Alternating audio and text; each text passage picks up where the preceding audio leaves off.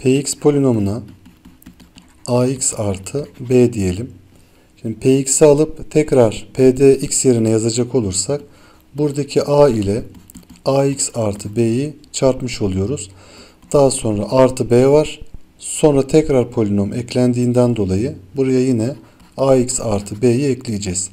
Şimdi bunu çarptığımız zaman x'in katsayısı burada a kare oluyor. Burada da a var. A kare artı a dediğimiz ifade demek ki 12 olmak zorunda. Burada işlemlerde çarpanlar ayrımı uygularsak a çarpı a artı 1 eşittir. Ardışık iki sayının çarpımı olduğu için 3 çarpı 4 diyebiliriz.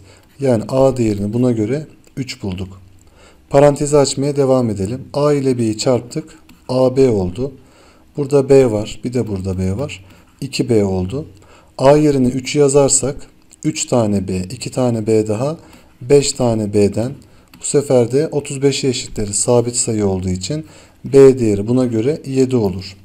Demek ki px polinomumuz buna göre 3x artı 7'dir. P 2x bölü 3 artı 1 nedir diye sormuş.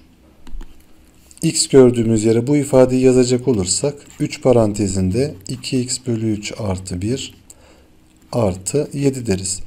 Burada çarptığımız zaman 3'ler sadeleşir. Sadece 2x olur. 3 kere 1 3. 7 de burada 10 olacaktır. Sonuç 2x artı 10'dur. Doğru cevap D'dir.